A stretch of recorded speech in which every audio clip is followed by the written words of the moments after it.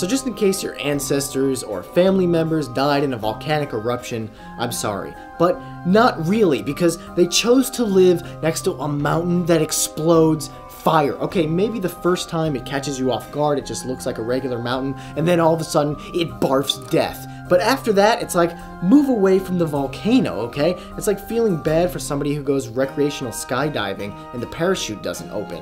Alright, that sucks, but you chose to jump out of an airplane. You know, if I have a romantic relationship someday with a great white shark, I hope eventually my obituary reads, "Moron tries to marry shark to death." Alright, we're getting way off topic here. This is Bloop TV. It's a weirdo comedy lean back. To start the show, click the link at the top of this video's description. The little playlist drawer will pop up, and we're ready for some weird comedy. So just do that now. Just click the link. Forget everything I said. I'm sorry, Hawaii.